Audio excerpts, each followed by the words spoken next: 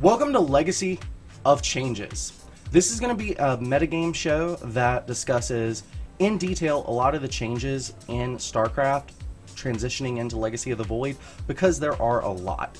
Each episode we will be covering one subject as deep as possible.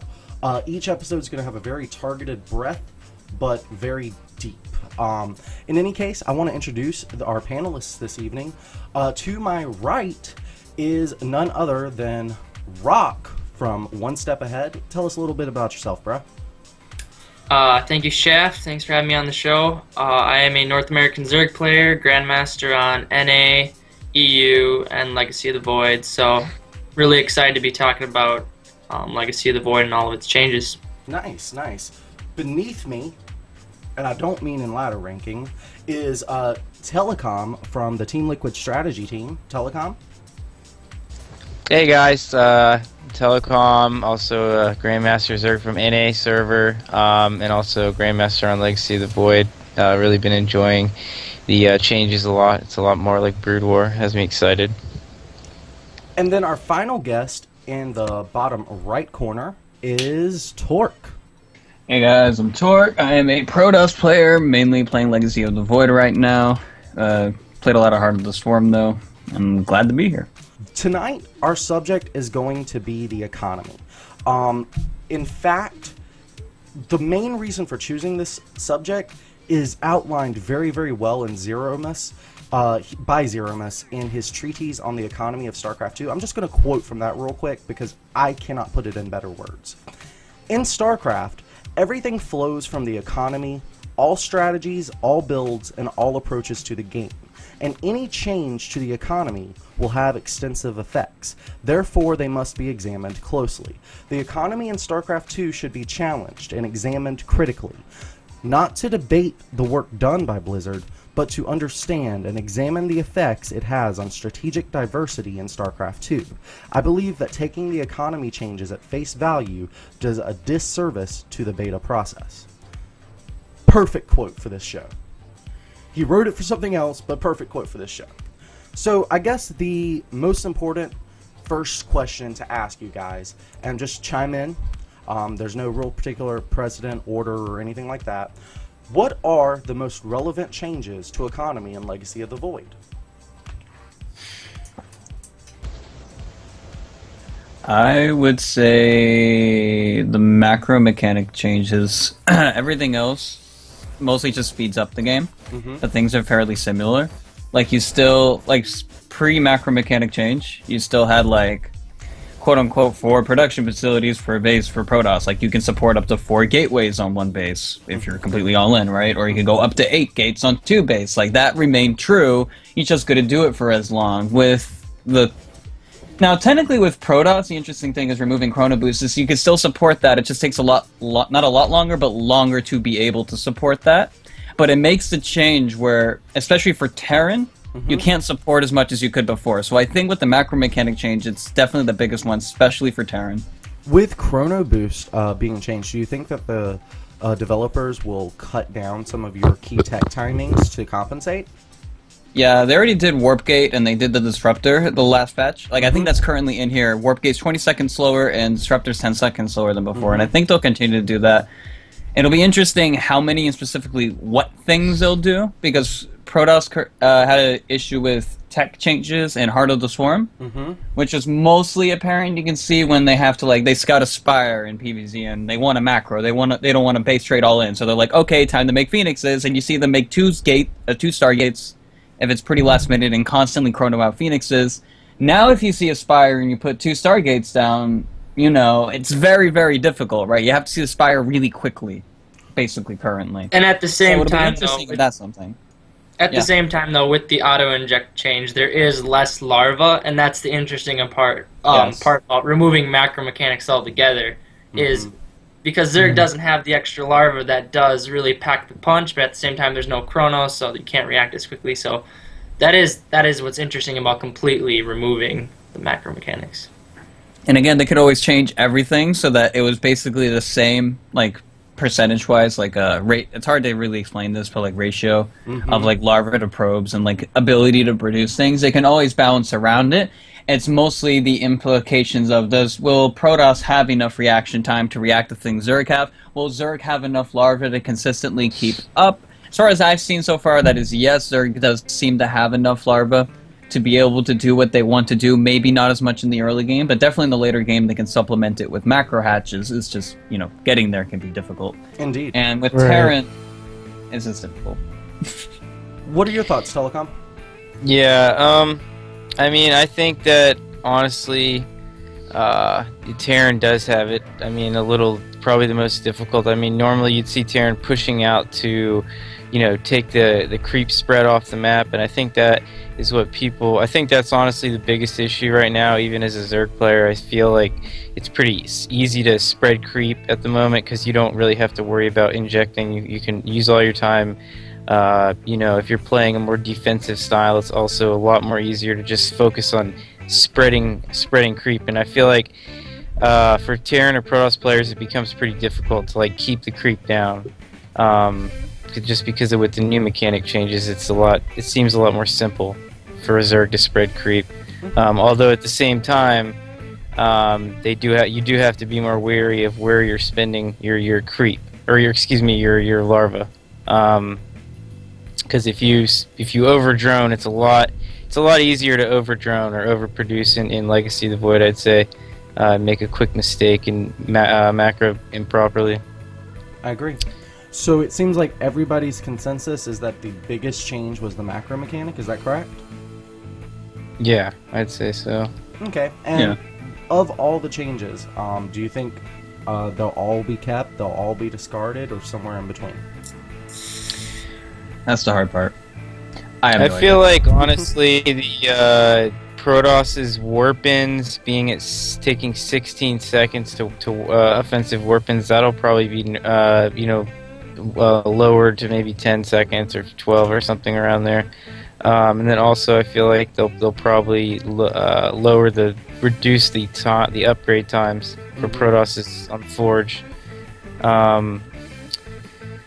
Other than that, I mean, I feel like Terran is you know, I mean, as far as like unit wise, I feel like the Liberators will probably get a damage reduction as well. 85 damage seems a little bit overkill, to be honest.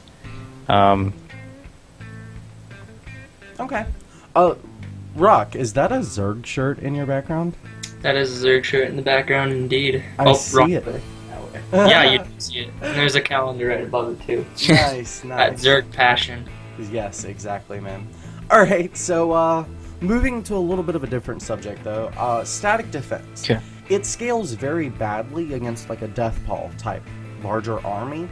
But in Legacy of the Void, there's been an acknowledged emphasis on small armies all over the map, engaging everywhere, more Brood War-esque than Wings of Liberty-esque. How big of a role, in that case, will static defense play in the upcoming metagame because of the emphasis on smaller armies? I think it's going to depend race to race, for sure. I think, for instance, Zerg, especially with how important drones are with the economy change, every time you're using static defense, I feel like that really cuts in. For instance, let's just say you build 3 spine crawlers spread out over the course of like 3 bases. There's 1 macro hatch, and 1 macro hatch is a huge deal, and that's 3 drones. Whereas for Protoss and Terran, I think it's going to be a little bit different. I think it's going to kind of remain how it is in Heart of the Swarm in terms of static defense. Okay, so you're basically saying that the benefits and the basically buff to static defense is going to be offset by the emphasis on expansions? Yeah. Okay. Yeah. Alright, so we got... Yeah, from the Protoss perspective, we spend the least on static defense, if you think about it. Because, like, Terran static defense, assuming for their ground static defense, which is the bunker, requires supply. You gotta put units in it. Zerg requires sacrificing a drone, which in a way is supply, but not, it's more the fact that you're sacrificing a drone to get it. While Protoss is kind of puts it there, right? And while Protoss static defense is technically the weakest, it does the least damage, it also doesn't sacrifice as much, so we're more willing to put more. But I don't think it'll change that much, because when our static defense isn't that good. Like, versus small armies, Zerg, it's pretty good against Zerg. But versus other Protosses in Terran, like, they can deal with cannons pretty well. They can sometimes catch a drop out, or, like, catch a warp prism or something like that, or maybe stop a few DTs and zealots. But if you have like a more potent small army, like a immortal drop or some marauders coming out, they will take care of them. So I don't think Protoss will, like he said, I think it'll be very similar to Heart of the Swarm. It won't make that much of a difference, specifically just because of how these static defenses work. They will just stay the same. All right, Joey. You know, I actually think completely differently about. I think like the static defense is going to be so much stronger in Legacy of the Void, because we see units like Lurkers and Liberators that are going to scale so well with like Spine Crawlers and Spores. Like just the fact that you can't really attack a Lurker when there's, you know, some Spore Crawlers positioned accordingly. I think that also I feel that Protoss also has a lot of potential for using the defensive, you know, structures as well. Like you see Protoss going a lot for like Protoss doing sky toss strategies where they just go pure sky toss with a lot of cannons and even stasis wards from the Oracle, which is really good, and I don't think we've seen enough from that yet to really know that's full potential. I mean, if you run your whole army through a stasis ward, you know that and also if they're positioned accordingly, correctly, near your static defenses, I think that it does help a lot. All right, so we got a little diversity of opinion there. That's interesting. We'll see how that plays out.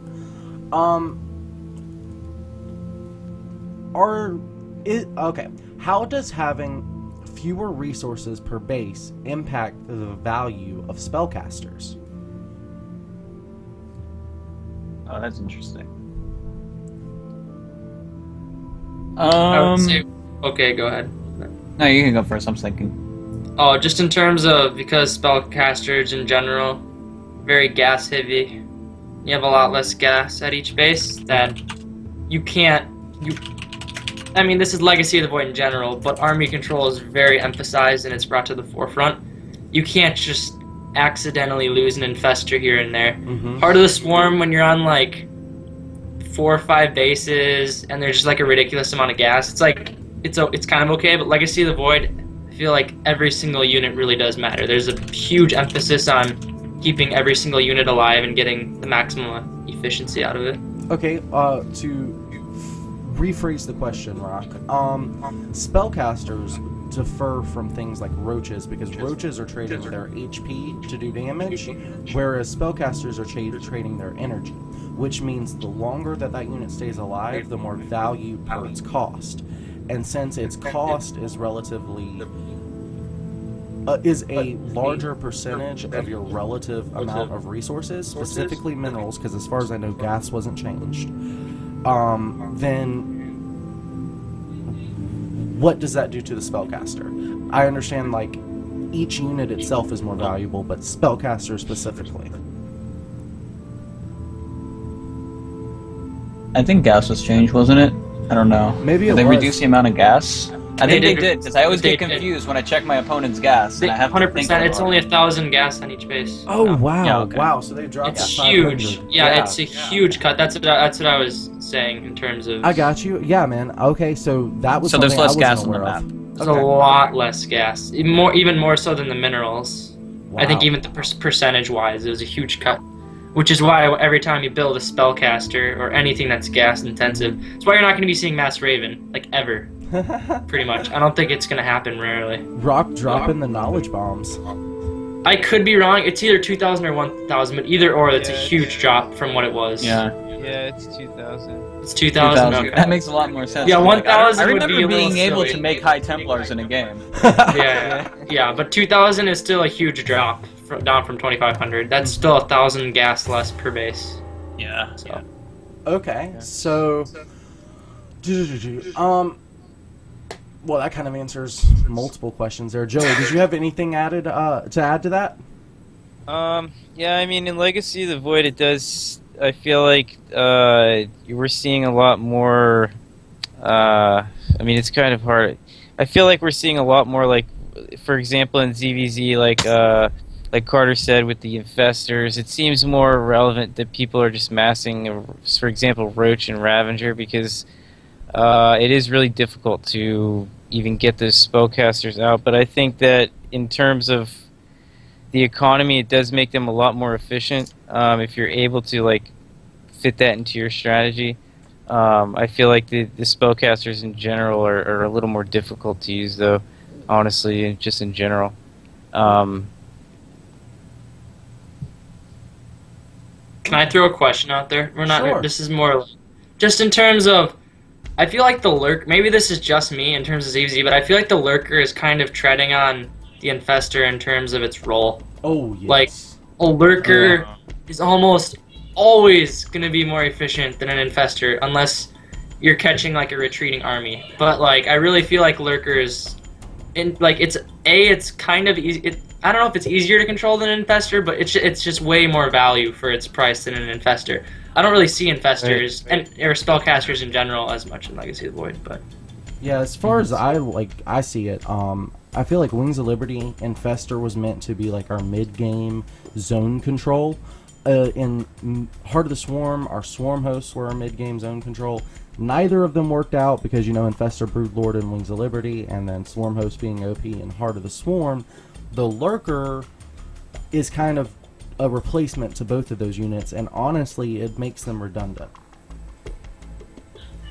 That's my thoughts on it. Joey? which is why I was really sad when they got rid of the one infestor spell that increased the damage. I know that was a boring ability, but I actually thought that was kind of interesting. Yeah. As soon as I saw that, I was horrified. when they showed the example of the Lings with the infestor ability, I'm like, I might be quitting. Oh my god, that's scary. But at the same time, you wouldn't mass infestors for that, though. That's one of those things where you'd only need one or two. Yeah. It's just the one time that scenario in that video would happen to me, I'd be like, David! Why? Why would you do StarCraft on fire?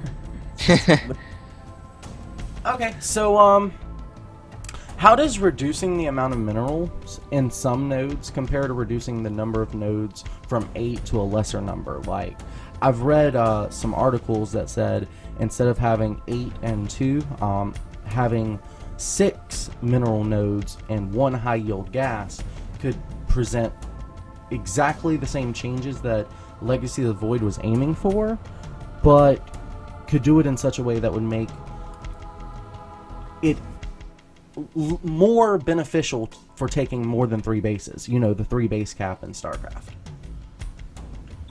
I mean, I think Blizzard that in the past. Oh, sorry. Oh, go ahead. Oh, okay. I know Blizzard I know there have been map makers in the past that have tried fancy stuff like that, and Blizzard generally doesn't take those maps. I think that's a lot of convincing, because like that's completely on a map maker's decision, right? And then Blizzard's decision to think that's a good idea. So that's not necessarily something we really have to yell at Blizzard to do. That's something like map makers would have to do, and then we'd have to convince Blizzard it's a good idea. I don't necessarily know if it's a good idea. I'd have to see games played out on that. That's a thing that's really hard to theory craft, because like say if your main base started with the high yield gas, I could make Protoss OP, because Protoss is really reliant on gas. It gets, you know, pretty gas heavy units in the beginning. Fort Gate's slightly stronger because now you can constantly afford stalkers instead of 3 stalkers and a zealot, right? So that's very hard to decide for me. I really don't know how that would work out. If it's like the same rate, I guess maybe, like if it ends up somehow being the same rate, it might be okay. And if it can encourage like Protoss taking 4 bases with workers on, then I think that'd be good. But aside from that, I really not entirely sure how that would work out. Well, while the other guys are responding, I'm going to give you a link real quick, because there's actually an article by one of the ESV map makers. His name escapes me right now, but basically he was contemplating this. It was a few years ago, though. It was before they introduced the changes of Legacy, and I asked him recently on Team Liquid if he still thought these changes were viable, and he actually totally still thinks this would be a better solution than Legacy. I think Blizzard's far too... I mean, I don't like attacking Blizzard directly, but I think maybe it's the community too, but I think everyone's a little bit too hesitant to be trying map changes. I don't think people understand how big of a deal maps change the game, Right. as opposed to balancing things out and tweaking numbers and units and things like that. And I know there was the double harvest mod. That was probably the one time where a map got attention and there was a tournament for it. And I honestly think that was really profitable because everyone walked away and everyone kind of decided no. But I think we need to do that for more types of maps. I think we honestly need to invest more time in making sure that these other solutions that people have presented are viable or are not viable. Instead, we're very tunnel vision when it comes to maps, which I think map makers really do want it to be more versatile, but everyone's just a little bit too afraid as a community and Blizzard. So. Telecom? I mean, I think it's definitely an interesting question with having only one gas per base. I mean, if you think about it, so you'd rush to 3 bases and you'd have, 12 less workers, essentially on 3 base. So, but I mean, then it would. There's so much decision making that goes into like when you take both gases at each base rather than just one gas at each base. And it would really, I think, change a lot of the game. I mean, it would be interesting, but like others said, it would have to be tested. I think it would completely change everything. I think. Okay. But now is the time. I mean, look at what macro. Yeah. We removed macro mechanics. Right. Right. So, like, for the time where it's like it'd be a big change. Well, now is the time. Right. That's true. Something to consider. Tort, did you have anything else to add? Yeah, I looked at the pictures of maps. I more understand what he meant by that now.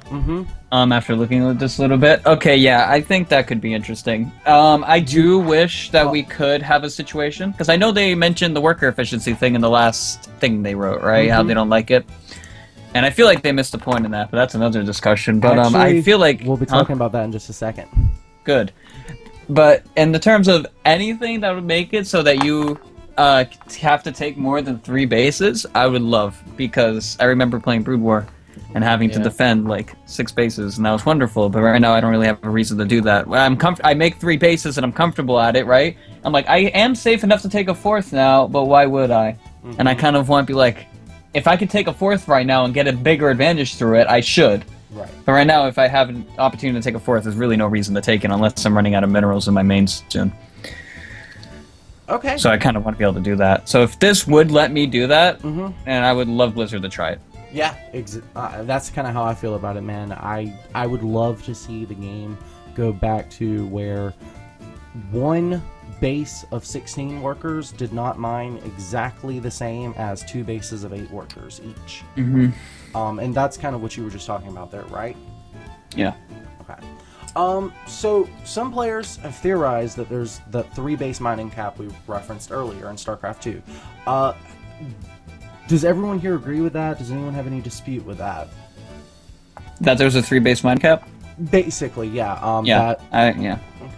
Zerg has a slight exception with that, with lane base styles. They take like a 4th base and add a few workers there and take the gases, but aside from that, I agree with that, yeah. Okay. I feel like in Legacy of the Void, it's definitely forcing you to continue to keep expanding.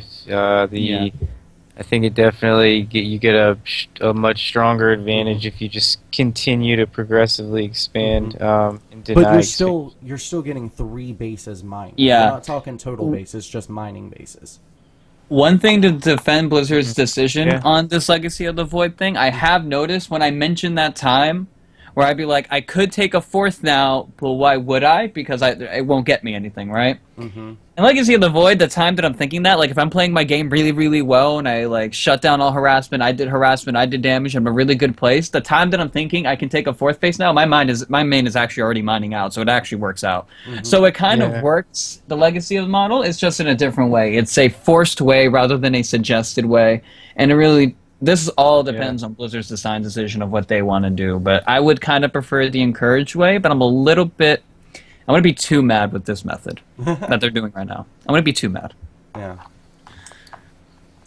I think that it's at least for Zerg, because I've meddled with both the races, but I think it's the most natural for Zerg in terms of the legacy of void changes. Where, let's just say I have total map control, and you can just like double, triple, like you can just expand so much, and you reap the benefits from it. It feels like it, especially with how fast your bases mine out. And I know it's a little bit more difficult for the other races, I would say, but I feel like for Zerg, it's definitely a lot easier to just expand multiple times, and it feels natural. It doesn't feel as forced, but the other races, it does feel a little bit more forced.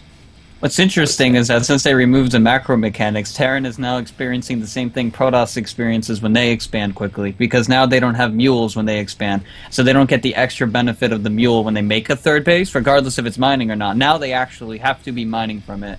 So I think that they've made it even harder for Terran to expand, much as has been for Protoss. Though Terran still has their mobile army they can no longer afford issue. But I think it's interesting that they've done that as well. I haven't actually thought about that till now. Telecom? Yeah, I mean, I think that honestly, it's definitely a lot different for Terran right now without mules.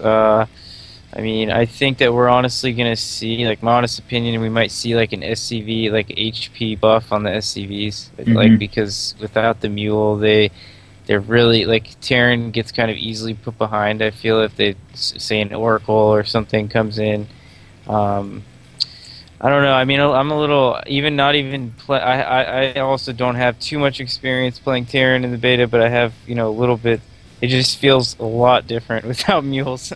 I guess it's just really relying on, you know, getting your supply count timing down good and knowing when to scan, I guess. Yeah, and I guess it's a lot harder to parade. You can't, like, parade push anymore, so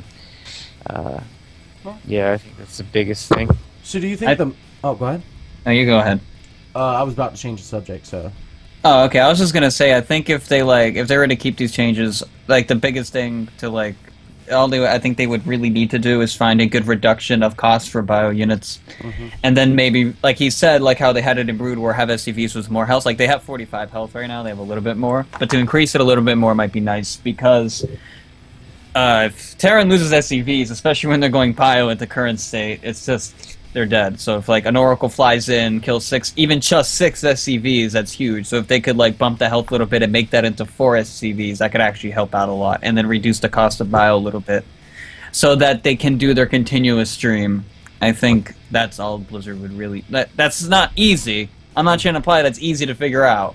But I feel like that's what Blizzard would have to do to make Bio-Terran an actual viable thing at the moment. How would increasing the SCV HP affect early game worker harassment? With the scout, the poking at the drones, all that sort of thing. I feel like that would have unintentional consequences, no? Pulling the boys. Yeah. Well, without mules, pulling the boys isn't that good. Yeah, you're right. Then you can't come back. I'm thinking ahead of, like, super buff SCVs just charging towards Colossus. Like. Yeah.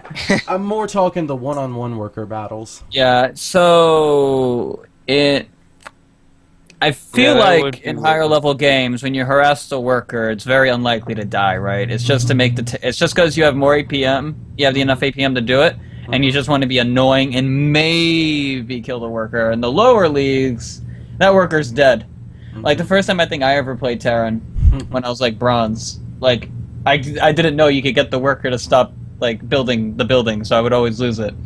And it was most frustrating. So I guess maybe to give it a little bit more health might help them a bit in that aspect. But I think in the higher level leagues, like, it just won't make that much of a difference, because they're not going to lose the worker anyways, most likely in those scenarios. Now, when you think about things like an Adept coming in, currently Adepts seem a bit strong, especially in the early game. So that might actually help Terran a lot with, like, Adept all-ins, because now it'll take, like, say if you bumped it to, I don't know, 60 health, for example, it would take 3 shots instead of 2 shots.